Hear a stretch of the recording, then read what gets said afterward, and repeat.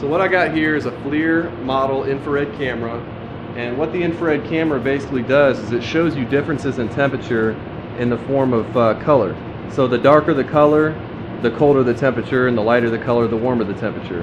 And what you can see right there across this window is a lot of cold air that's actually leaking in from the outside around the window trim. There's two ways that you can handle that.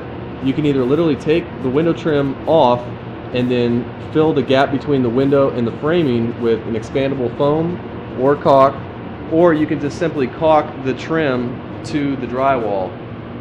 Caulking the trim to the drywall will reduce the air leakage in the house. It doesn't necessarily stop the air from getting around the window, but at least it's not coming into the house. It's a easier, more cost-effective way to do this. So what I'm going to do is go through the house with the camera and find any places where there's air leaking in. I'm going to take an infrared picture and a standard picture, and then it'll go together in the report for Kelly, so she can easily tell what I'm looking at.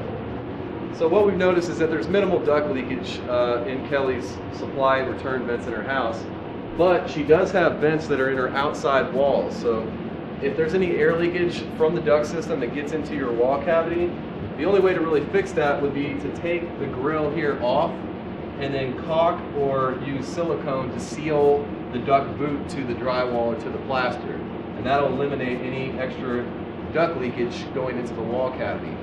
Sometimes you'll go to somebody's house and they'll see a little bit of dust around there. That's exactly what that is. It's air leakage from the ductwork around the drywall itself. Down there at the bottom corner is really bad. Oh, it is. So now, okay, I'm familiar with the spray foam products and things like that, so we actually insulated those exterior walls. Or can you inject that to help that, or should you do another cost-saving measure? You can insulate the walls, but I mean, the walls are already insulated here. Correct. And to really fix that problem, there's a space between the window itself and the framing that needs to be filled with like an expandable foam or caulk. It probably just has fiberglass around the window right now, and fiberglass doesn't stop air movement, so really the best way to do it would be to pull the trim off from around the window, take out whatever's around the window itself, whether it's fiberglass or whatever, and then use a minimal expansion foam around the window and put the trim back. At a minimum, you could just caulk the trim to the wall, and that would keep a lot of that air from getting into the house. So it'll keep it out of here, but it won't keep the condensation off the windows. Right. I mean, there's still going to be cold around the trim itself or behind the trim, but at least it's not getting into the house. So help, but not the problem fixer. Yeah, it's not the best solution, but it's a whole lot more cost effective. So here it looks like along the wall that goes down to the basement, you've got your staircase going downstairs, and it looks like part of the ceiling is open to the attic, and those wall cavities are open to the attic above. You can't see it with the naked eye, but the infrared camera shows that too. But now that only shows that wall, or does it show the actual wall? Okay, so it just shows that to the attic. Okay, so there's a lot of air loss right there. Yeah, so you can see that it's a lot darker up there. Oh yeah, and as we go down to where it's if we stand back further, you can see that this whole line just goes at an angle along with how it slopes down. So it's missing insulation or a lack of blocking up in the attic right now. Your bulkheads are definitely uninsulated.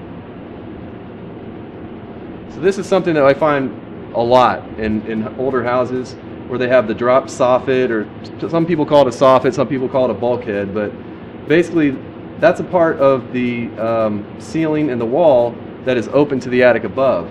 So the darker colors indicate that there's cold air from the attic that's circulating in that bulkhead. And what needs to happen is from the attic side, at the same height as the ceiling, the top of that bulkhead needs to be blocked off with something solid like drywall or foam board or something, and then seal that barrier to the framing so that it stops that problem. So the attic hatches are typically one of the leakiest places in the house.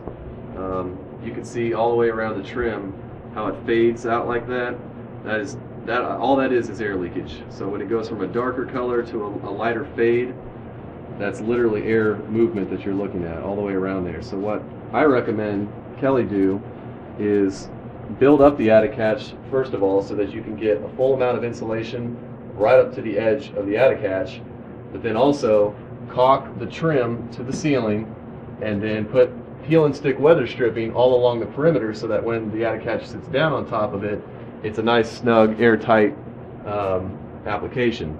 And the last thing that she should do is take some foam board and glue it to the top of the attic hatch so that you actually have an insulated attic hatch.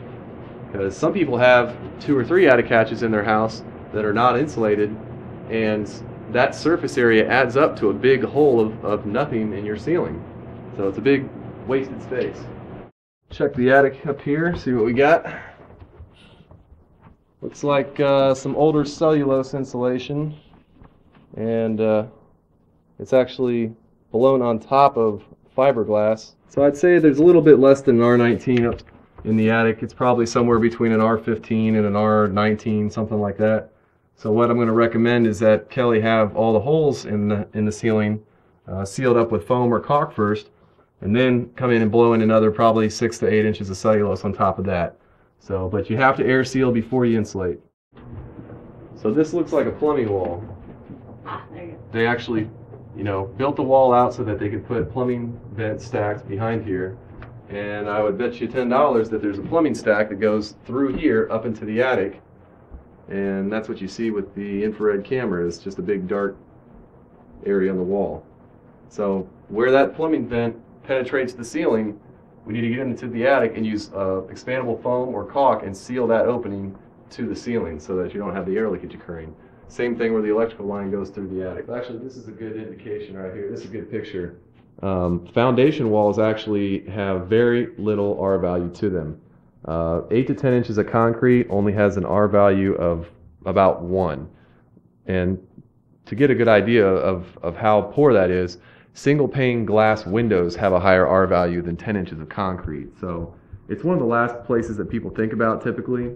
But right here you can see the darker color is what is actually above grade outside, and so it's the coldest surface area. And then once you get to about 2 feet below grade, the foundation wall starts warming up. So once you're 2 foot below grade, the wall, the temperature surface of the ground is always 55 to 57 degrees. So it's not as important to insulate lower than that, but definitely the top 2 to 4 feet of your foundation wall should be done. Joist here, the rim joist is what sits on top of the foundation wall between floors. And some people call it the band joist or the rim joist or whatever, but basically this area of your house is one of the leakiest areas in the house. And it's because you have all kinds of holes going through it, there's different building materials coming together, and it's just hard to seal. It's hard to insulate. So what I recommend is using spray foam insulation to seal all the cracks and gaps and penetrations that go through the rim joist. In one step, it'll air seal it and it'll insulate it. And you can also bring that spray foam down the foundation wall to seal the rim joist to the foundation wall itself. So Kelly's rim joist here is actually uninsulated, and for the Kentucky Home Performance Program, she will have to seal that rim joist and insulate it to at least an R13. So pretty easy thing to do, especially if she's going to be remodeling the basement. So that'll definitely be on the recommendations list.